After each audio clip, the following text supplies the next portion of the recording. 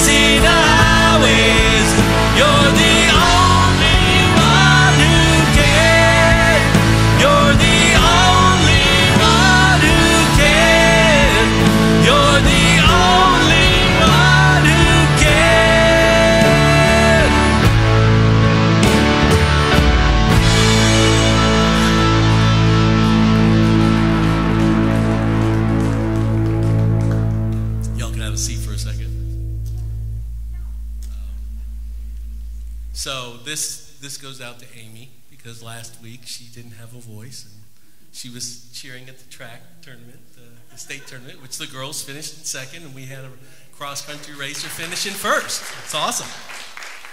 So in Philippians 2, verse 16, it says, "Hold firmly to the word of life. Then, on the day of Christ's return, I will be proud that I did not run the race in vain, that my work was not useless."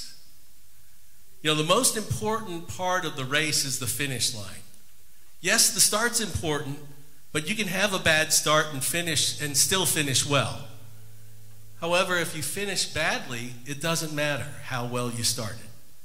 You're simply tired and it was all for nothing. Finishing is everything. In Acts 20, the Apostle Paul talked about finishing the race of life well. He said, "But my life is worth nothing to me unless I use it for finishing the work assigned to me by the Lord Jesus, the work of telling others the good news about the wonderful grace of God." You know, when we're young, we may think that we're just starting our race, but we really don't know how long our lives will be. That's why we want to run the race of life well. And the object is to finish well, too. For the Christian, the race is not a sprint, it's a long-distance run. As Hebrews 12, verse 1 encourages us, "Therefore, since we're surrounded by such a huge crowd of witnesses to the life of faith, let us strip off every weight that slows us down, especially the sin that so easily trips us up. And let us run with endurance the race God has set before us. We do this by keeping our eyes on Jesus, the champion who initiates and perfects our faith." So here's how to run the race well and finish it well. Run it for Jesus. Don't run it for people. Don't run it for mere duty. You have an audience of one. Jesus Christ himself is watching you. So run for him. Don't just start the race well. Finish it well, and finish it with joy. Let's all stand and sing, "Lead Me to the Cross."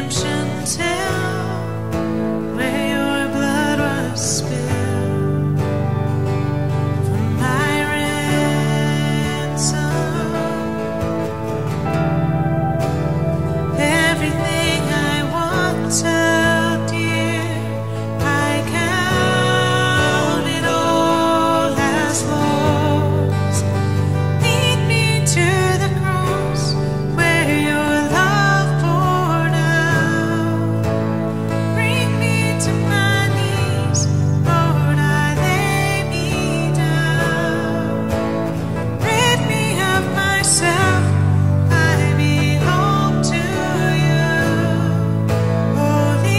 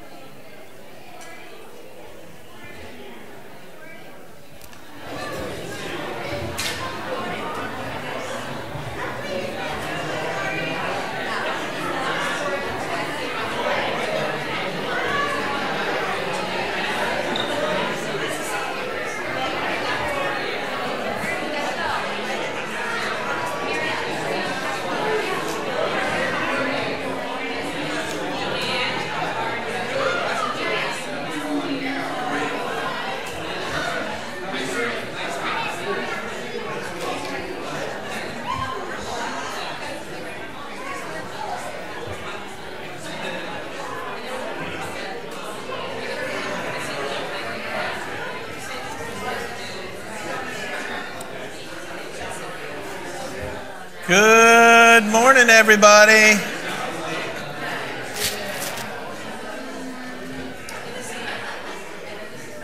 Welcome to Duck Church. As we enter this holy sanctuary, we invite you to leave the cares of the world behind and to enter into the presence of God. As we begin our time this morning, a couple of things I want to call to your attention. Today is the last day that you can order a pie for Thanksgiving from the Duck Methodist Women. The proceeds from this sale will go to support local missions, so you can feel good about investing in that and getting a great pie in the process. Also in your bulletin is the covenant card for giving for next year. And if you remembered to bring yours from last week, great. If you didn't, there's one in your bulletin for this week. And if you need more time to remember what it was you put down on the one that you left at home, we'll take it next week, I promise you. But do prayerfully consider what your support for your giving next year will be, because we want to be faithful to carry out the ministry and the mission that we believe God has called us to accomplish. And your financial support enables us to do that. Also, you will find a connection card. And if you would take a moment to sign in on the card and complete as much information on the front of that card as you feel comfortable in sharing, it does help us to get to know you a little bit, and we would like to do that. And if you're with us for the first time, welcome to you. And if you would check that box that says first-time guest, that would be great. Now, over on the other side of the card, there are some next steps that are designed to help us to put our faith into practice. And so we've got some practical steps that we'll talk about at the conclusion of the message this morning. And we'll give you time a little bit later in the service to finish up anything that you need to with your connection card before we receive them at the end of the service. So this morning we're finishing up a series that's really been focusing on sacrifice. And today we're going to be looking at Philippians chapter 3, verses 1 through 11, and the message is the gain of sacrifice. I came across something in my reading this past week that I want to share with you, and this is it. Nothing of spiritual significance comes without sacrifice. Your spirituality will always be measured by the size of your sacrifice. So let's continue to learn about sacrifice as we continue our time of worship this morning, and we want to spend this time in prayer to the Lord. And I have some prayer concerns that I'd like for us to pray about together, not only today, but this week. So we want to lift up Lois and Rich Green, and Gail Harris, and Joel and Ann Billingsley, Alex and Ingrid, John Buford. There are 2 unspoken requests. And let's remember Gwen Botson and her family. Are there others that we should pray for together? Anyone else? Yes. Hal, Luke, and Kelly? And Isla. Okay. Hal, Luke, Kelly, and Isla.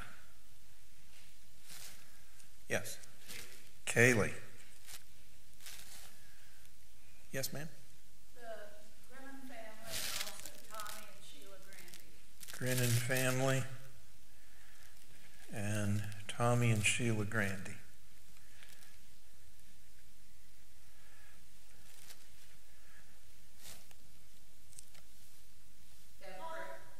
Go ahead.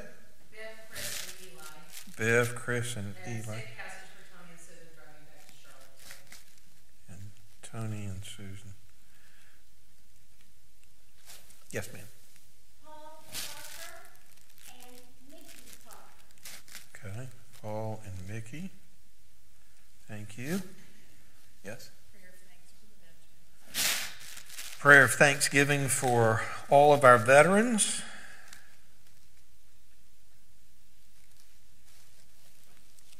Anyone else? Yes? Gaza. Gaza, yes. Gaza, Israel, Ukraine.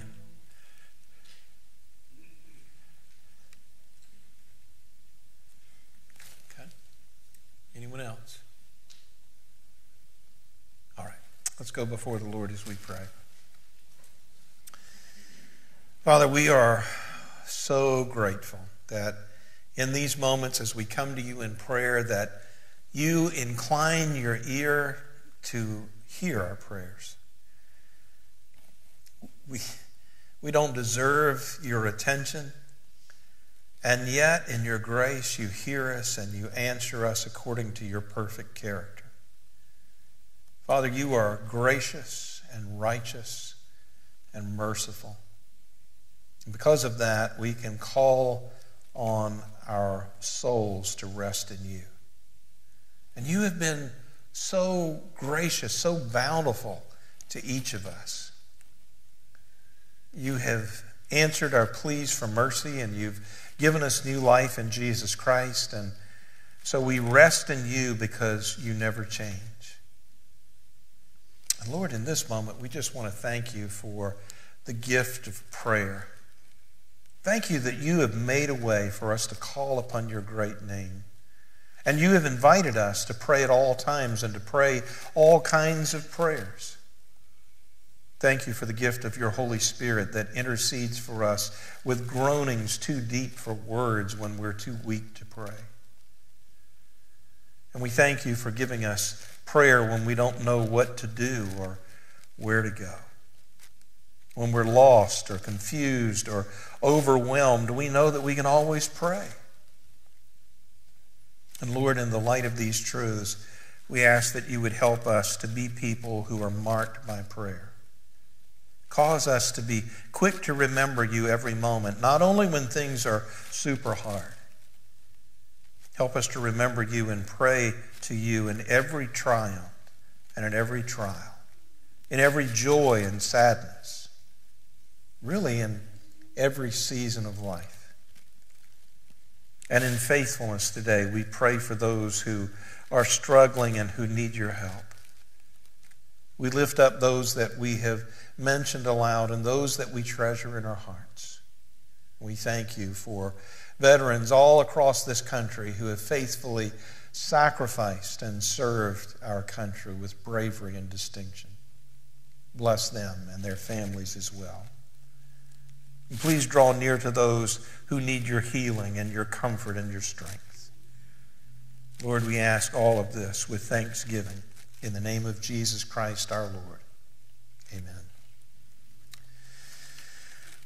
Well, we have been involved here at Duck Church with Zoe Empowerment Ministry for a number of years now, and this morning we have the privilege of seeing the impact that your generosity has made on David's life and the life of his two sisters. So let's give attention to the screens for a moment. My name is David. I am 22 years old. I provide for my two sisters. I belong to Muhuza Group, partnered with the Duck Church. I have completed 2 years with the Zoe program. Welcome to our home. Before joining the Zoe program, David and his sisters were very poor. They used to doing labor for food. All of them dropped out of school because of extreme poverty. Their home was very old. They could not afford adequate clothes. Their neighbors stigmatized them and treated them like they had no value. They were hopeless and they never attended church. With Zoe, David received a grant for creating a small income project. Now he has 3 businesses. His initial project is a bicycle taxi service. His second project is selling food crops. Today he has cassava. And his third project is breeding and selling guinea pigs and chickens. Furthermore, they made a dish rack. They repaired their entire house by setting new roof and ceiling, plastering the walls and applying local paintings inside, and they constructed the latrine. Also, David is building a commercial house. Because of Zoe empowerment, David transformed his household's life in an amazing way. Today, their meals improved where they eat 2 or 3 meals a day. They always ensure that their meals are nutritious by including all kinds of food values. One sister resumed her schooling. They all became socially integrated in the community, and now they are good Christian children, and they joined their church youth choir. We are so grateful to you, dear our parents and friends from Dark Church. We really do appreciate your kindness to support us in changing our life. Thank you again for reaching out to my family. We love you the best. Zoe, yes. I'm always fond of saying that Zoe changes lives, and it does. And, David, his name in Hebrew happens to mean beloved. And it's just a reminder that people like David and his sisters, they mean something to God, and they mean something to us. They are beloved, and they view us as their parents. Most of these orphans that we support became orphans because of the AIDS pandemic that just ravaged their country. We're focused on Rwanda, and every year we pledge and we meet supporting 225 orphans. And we've done that for a number of years now. In front of you in your pew, there's a little colorful card. It may not be yellow, it may be another color. But if it's something that you would like to be a part of, you can support a Zoe Orphan. It's a 3-year empowerment program that teaches these orphans how to be self-sufficient, how to start a business, how to care for their family. And, most of these people are caring for younger siblings. They have had to step up and be the parents. And they've gone from stealing food to providing for their family because of our financial support. So it's $360 for the 3 years, and you can pay that in installments, but we're coming to the end of the year. We do need it before the end of December in order to make that commitment. So if it's too much for you, maybe you can partner with a friend or two and support an orphan in that way. Maybe your small group can take that on as a project. I just want to make sure that we're always able to take care of the 225 that we've pledged to do every year. So thank you for your prayerful consideration of that ministry. So as we turn our attention now to Philippians chapter 3, verses 1 through 11, I want to say that I believe with all my heart that this is the Holy Spirit inspired Word of God, and it is God's word of hope for us and for all of humanity who will heed it. And so let's be attentive as God's word is read this morning, so that we might apply it to our lives and discover all that God has for us this morning. Would you pray with me? Oh God, you know us better than we know ourselves. As the scriptures are read, we will listen for your voice. By your Spirit, lead us out of our fears and into the knowledge of your love, through Jesus Christ, the great shepherd of our souls. Amen. Listen for the word of God. Whatever happens, my dear brothers and sisters, rejoice in the Lord. I never get tired of telling you these things, and I do it to safeguard your faith. Watch out for those dogs, those people who do evil, those mutilators who say you must be circumcised to be saved. For we who worship by the Spirit of God are the ones who are truly circumcised. We rely on what Christ Jesus has done for us. We put no confidence in human effort, though I could have confidence in my own effort if anyone could. Indeed, if others have reason for confidence in their own efforts, I have even more. I was circumcised when I was 8 days old. I am a pure-blooded citizen of Israel and a member of the tribe of Benjamin, a real Hebrew if there ever was one. I was a member of the Pharisees who demand the strictest obedience to the Jewish law. I was so zealous that I harshly persecuted the church. And as for righteousness, I obeyed the law without fault. I once thought these things were valuable, but now I consider them worthless because of what Christ has done. Yes, everything else is worthless when compared with the infinite value of knowing Christ Jesus my Lord. For his sake, I have discarded everything else, counting it all as garbage, so that I could gain Christ and become one with him. I no longer count on my own righteousness through obeying the law. Rather, I become righteous through faith in Christ. For God's way of making us right with himself depends on faith. I want to know Christ and experience the mighty power that raised him from the dead. I want to suffer with him, sharing in his death, so that one way or another I will experience the resurrection from the dead. This is the word of God for us, the people of God. Thanks be to God. There's something that happens when we meet Jesus for the first time. As we continue to meet Jesus and continue to be transformed by a living encounter with the person of Jesus and life in his church. This encounter transforms our values. It transforms what's important to us. It transforms what we are passionate about. Some things that we really had to have and couldn't live without, suddenly they're not important anymore. Everything has been reassessed. Everything has been revalued. Our life has been reprioritized. Paul is trying to tell us what is happening in his life and what is supposed to happen in every believer's life in Philippians chapter 3. And this is a very powerful passage on what happens when Jesus gets a hold of our life and begins changing us from the inside out. A lot of times we hear in the Christian life that we're supposed to sacrifice.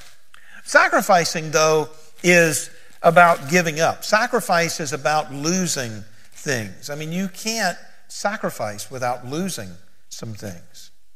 But sometimes if we're living a life of sacrifice without the powerful encounter of Jesus Christ, it looks like this.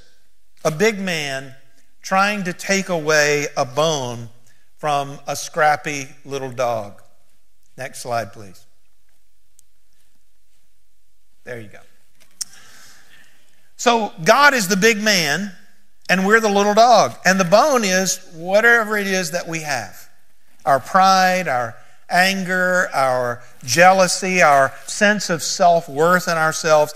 That's the bone that we don't want to give up. And God says, drop it. Drop it. Jesus used a different picture. He said it was like a man walking through a field and he stumbles upon this unbelievable treasure, more than he ever could imagine, a life better than he could have ever dreamed of. And so he goes back and he sells everything he has and he sacrifices everything so that he can buy that field and get that treasure. That's what the Christian life is like. That is what encountering Jesus means, and that's what Paul is going to explore today. So through his own story, he's going to show us what every Christian's journey is meant to be.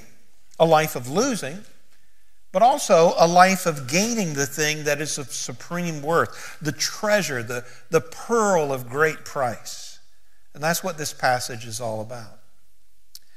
So Paul comes out swinging in verse 2. He says, watch out for those dogs, those people who do evil, those mutilators who say you must be circumcised to be saved. And you might be thinking, whoa, this guy is really angry. Well, he's not so much angry, but he says that we need to keep our focus on the heart of the Christian faith. If you cut this out, if you somehow compromise this, you've lost the heart of faith in Jesus. And so this is something that is worth fighting for, Paul says. And then he moves into a personal testimony. Now, before Paul met Jesus, his life was pretty good, at least his self-assessment of his life. Now, he was running around killing Christians, but aside from that, his life was pretty good, and he felt pretty good about himself. He has good self-esteem. And then he met Jesus. And it was traumatic. I was knocked down. I was blind. I couldn't see or eat for 3 days. I was completely disoriented. I didn't know where I was. I didn't know which way was up. And then this guy I had never met came and laid hands on me and prayed, and it was like scales falling off my eyes. And I'm like, what just happened? It was traumatic. And since he's come to know Jesus, it's really hard. And he's like, I've been shipwrecked, I've been stoned, I've been beaten, I've been threatened, and now I'm in a prison cell and I don't know whether I'm getting out alive or dead. So come follow Jesus with me. This is my testimony. And notice what Paul does in verses 5 and 6. There are 7 things, and they're all very impressive. Paul is giving us his spiritual life resume. And there are 2 categories on this life resume: status and achievement. Now, status is the things you're born into. It's your privilege. And maybe you were born into wealth, or maybe you were born into a great home life and it was just amazing. Or maybe you have beauty or talent or some kind of privilege. That's status. And then, secondly, there's achievement. And achievement is what you earn. It's what you work for. It is you deserving what you get. And Paul said, I had both. I had privilege. I had achievement. I had status. I had spiritual success. And he says, if anyone could put together a good resume, it was me. I was confident in my own effort. And he uses that phrase 3 times. Confidence in our human effort. Paul is saying, I had confidence in what I was able to put together for my life before God and other people. I didn't feel like my life was a train wreck. And he says that it gave him a lot of significance, and it gave him a sense of identity. And then Jesus bumped into his life, and boom, everything is ripped out from underneath him. And notice what he says in verse 7. I once thought these things were valuable, but now I consider them worthless because of what Christ has done. You remember that treasure that the guy bumped into in the field? Paul is saying, I found the pearl of great price. And then he goes on speaking of Jesus, and he says, for his sake, I have discarded everything else, counting it all as garbage, so that I could gain Christ. Now, what does he mean by I discarded everything? Because he didn't lose his Jewish identity. He didn't lose how he was born or when he was circumcised. Well, he literally did lose one thing. He lost persecuting Christians. He completely gave that up. But the rest of that stuff, he said, it's more like stuff that just doesn't matter anymore. All that stuff that I thought was so important, all that stuff that I thought that I couldn't live without, it doesn't matter to me anymore. You know, some people call this the Rocky Balboa test. And if you're familiar with the Rocky movies, in Rocky 1, you know, Rocky is this scrappy boxer from Philly, and he wants to box, and his wife Adrian doesn't want him to, and she's trying to get him to quit. And at one point in the movie, she says, why is this so important to you? Why do you have to box? And he said, because if I don't fight, I'm just a bum. I'm nothing but a bum. So the Rocky Balboa test is what you would put in the blank in that sentence. If I don't have X, I'm just a bum.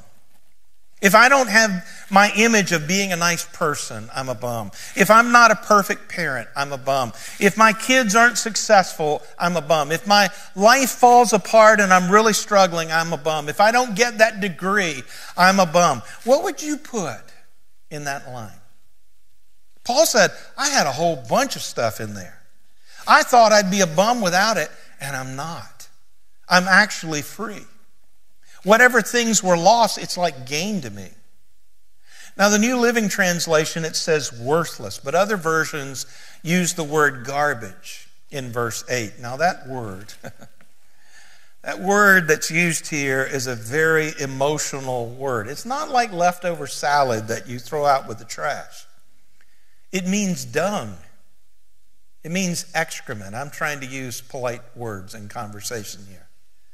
One of the premier New Testament Greek scholars, a guy named Daniel B. Wallace, says this: the word in the Greek, the original word, took on the nuance of a vulgar expression with emotive connotations. Now that sounds like a scholar, doesn't it? In other words, it's disgusting. This is not a word that you would ever use in polite conversation. And it's why this word is actually so very rare in all of Greek literature, not just the New Testament. Paul is saying, you know, that Nobel Peace Prize, that Pulitzer, that MVP from the Super Bowl, that PhD from Harvard, or whatever way you measure success, it's all dung. And why would Paul say that? I mean, those things are not bad in themselves. I wouldn't mind getting a Pulitzer Prize someday. I wouldn't mind getting an honorary degree from Harvard or something like that. The point is, Paul was using them to build his righteousness project. And they were keeping him from the real treasure, which is Jesus. And that's why he said, they're like dung, just throw it out. You see, building your own righteousness is a hopeless project according to the Bible. And we all think we can do it. I mean, we all think maybe a lot of people can't do it, but I can do it. And that's the default of our heart. I can build my righteousness. A former mayor of New York City was interviewed, and he was talking about all of his political achievements, and he said, I did this, and I did that, and blah, blah, blah, blah, blah.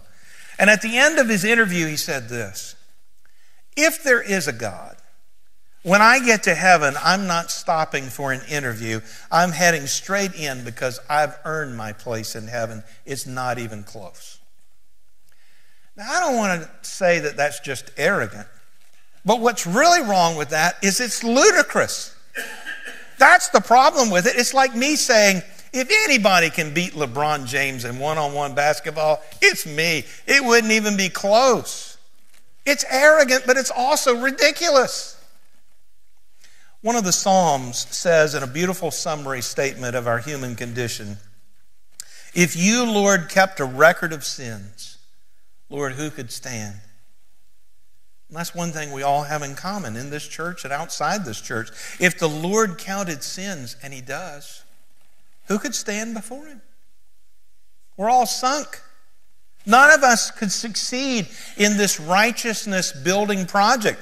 But notice at the end of verse 8 and the first part of verse 9, because here's where the good news comes in. Verse 9, so that I could gain Christ and become one with him. I love that phrase. I thought about it all last week. It's like you're being held. It's like you're being clothed in Jesus' righteousness. And Paul goes on to say, I no longer count on my own righteousness through obeying the law. I've given up on that project, and I'm so glad I gave up on that. He said, rather, I become righteous through faith in Christ, for God's way of making us right with himself depends on faith. Now, earlier Christians would call that an alien righteousness. Not because it was something from outer space, but it may as well have been because it has nothing to do with you and it has nothing to do with your track record. It comes from God through Jesus Christ, and you receive it by faith. You don't achieve it. It's not your status. It's not your pedigree. It's not your privileges. It's not how hard you've worked. Faith is a vessel by which God pours it into you. And faith is not a work. It's how we receive the gift. And Paul says, I have that now. And it totally reorients his life. And notice what he says in verse 10. Here's his new consuming passion. I want to know Christ. That's it. I'm not building my righteousness project. I just want to know Jesus. I want to know this treasure. I want to know this one who has given me his righteousness. And Paul says there's two facets to knowing Jesus. First is the power of his resurrection, and second is to share in his sufferings. It's the Lord's resurrection. It's not our power and our effort. Christ puts within us, as we encounter him, as we come to know him, the power of his resurrection. I mean, think of Jesus dead in the grave. Every cell in his body is dead. And then the power of God comes, reverses every single cell in his body, walks it backward, and all of a sudden, Jesus is alive. And that power, Paul says, is in you. I want you to know the power of his resurrection. I want you to experience that. So listen to me. No matter what you're going through right now, no matter how you've fallen flat on your face, no matter what train wreck you may be experiencing in your life right now, no matter how much you're hurting yourself or somebody else, or no matter what kind of dead end you feel like you're at, there is no dead end. There's the power of the resurrection. Paul says, I want to suffer with him. I want to know that too. But notice again, it's Christ's sufferings that Paul wants to know. Paul says, I want to press into sharing the sufferings of Jesus. Now, we're not likely to stand and cheer and go, hooray. But what does it mean? It means that we will never suffer alone. The worst thing about suffering is that we feel like we're alone in it. And we feel like people are going to reject us and that people are going to leave us and people are not going to understand. And so we go into this dark valley, whether it's depression or loneliness, addiction, divorce, whatever it is, we go into this valley and we're going there to be alone. Jesus says, no, it's my sufferings. I'm already there. You're coming into my sufferings. You're not suffering alone. I'm there with you. And Paul says, I want to press into that. That encounter with Jesus unleashes something into Paul. He's like a man being shot out of a cannon. Or C.S. Lewis said, it's like a horse growing wings. We begin to fly and do things that we never thought possible because the power of Christ is in us. And so Paul, even in this very broken place, remember, he's in prison. He throws himself wide open to risk, to sacrifice, to give of himself because he knows the surpassing value of Christ. When everything is stripped away, and one day it will be, all that stuff that we think is important, there's one thing for those who believe in Jesus that will remain. And that is the supreme worth of knowing Christ. And I want us to recapture that this morning, to recapture the wonder of knowing Jesus. Maybe your life is a train wreck, or maybe you feel pretty good about your spiritual resume right now. Maybe you've been a Christian for a long time, but it's gotten stale. Maybe you need to come to Jesus for the first time. Wherever you are this morning, this message is for all of us. Christ himself is our treasure. How would you live? How would you live? How would you approach each day? How would you approach today if you knew that Jesus is our supreme treasure? Reach out to Jesus today. Reach out to him in prayer. Don't let anything or anyone stand in the way of that. Reach out to Jesus, for he alone is our treasure. Amen? Amen. So in just a moment, in response to God's word and his faithfulness to us, we're going to worship him by receiving the offering. So I'd like everyone to consider what your next step will be this week. Please prayerfully consider what that step will be so that we can live obedient and sacrificial lives.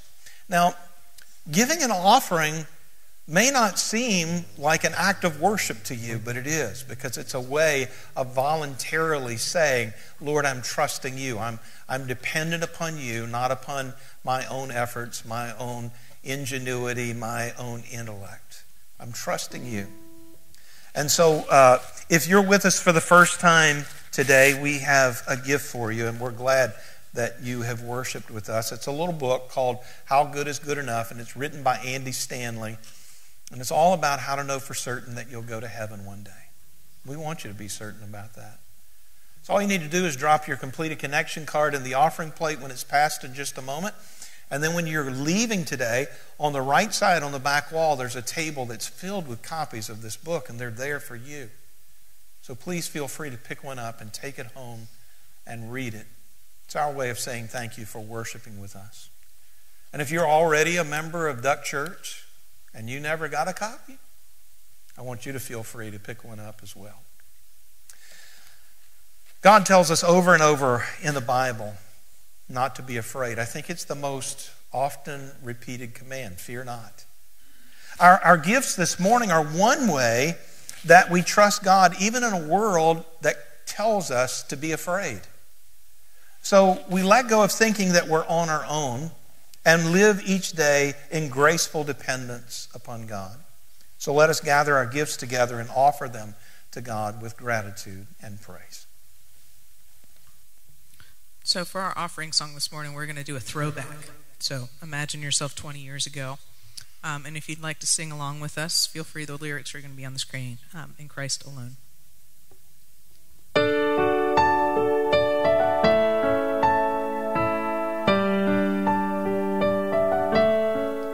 In Christ alone, my hope is found. He is my light, my strength, my soul. This cornerstone, this solid ground, firm through the fiercest drought and storm. What heights of love, what depths of peace, when fears are stilled, when striving cease. My comforter, my all in all, here in the love of Christ I stand.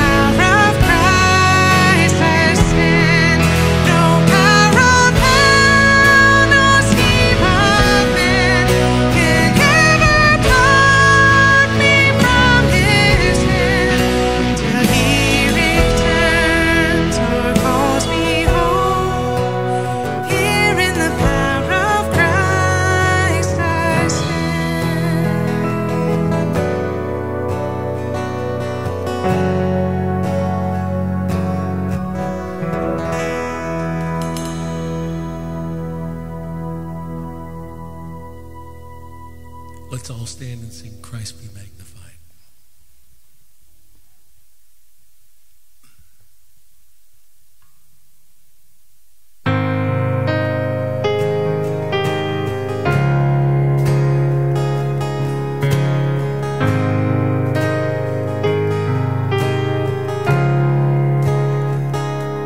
Were creation suddenly articulate with 1,000 tongues to lift one cry, then from north to south and east to west we'd hear Christ be magnified.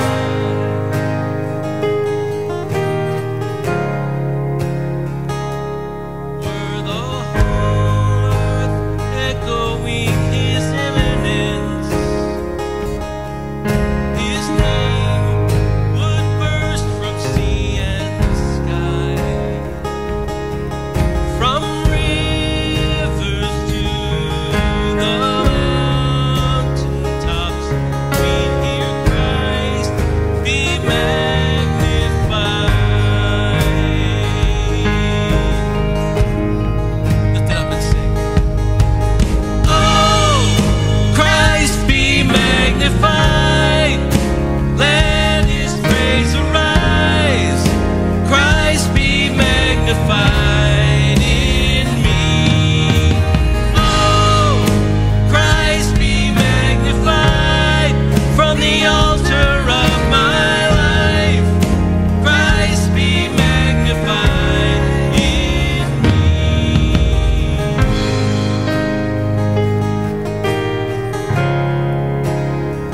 When every creature finds his inmost melody, and every human heart its native cry, then in one enraptured hymn of praise we'll sing Christ be magnified.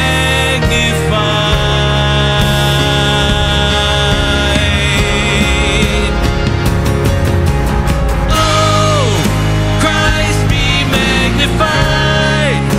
Let his praise arise. Christ be magnified in me. Oh, Christ be magnified from the altar of my life. Christ be magnified in me.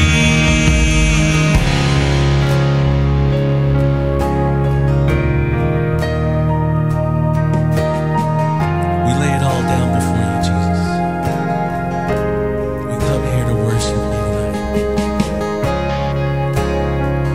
Be with us. Let us feel your presence here today, please. Sing with me.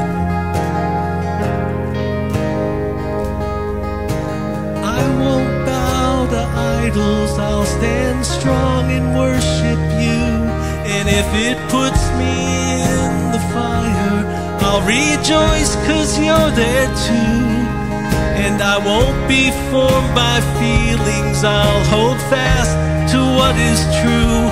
'Cause if the cross brings transformation, you can hang me there with you. 'Cause death is just a doorway into resurrection life. And if I join you in your sufferings, then I'll join you when you rise. And when you return in glory with all the angels and the saints, my heart will still be singing and my song will be the same. Oh, Christ be magnified. Let his praise arise. Christ be magnified in me. We're singing, oh, Christ be magnified from the altar of my life. Christ be magnified in me. Oh, Christ be magnified.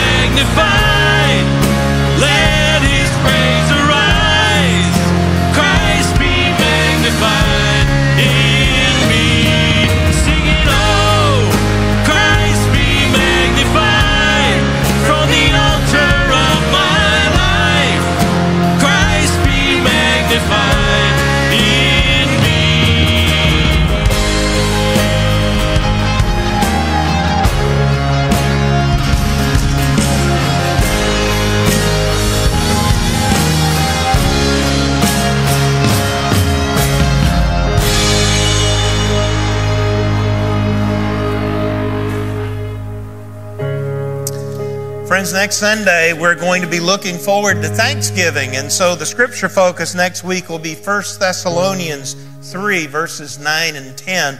And the message will be proactive appreciation.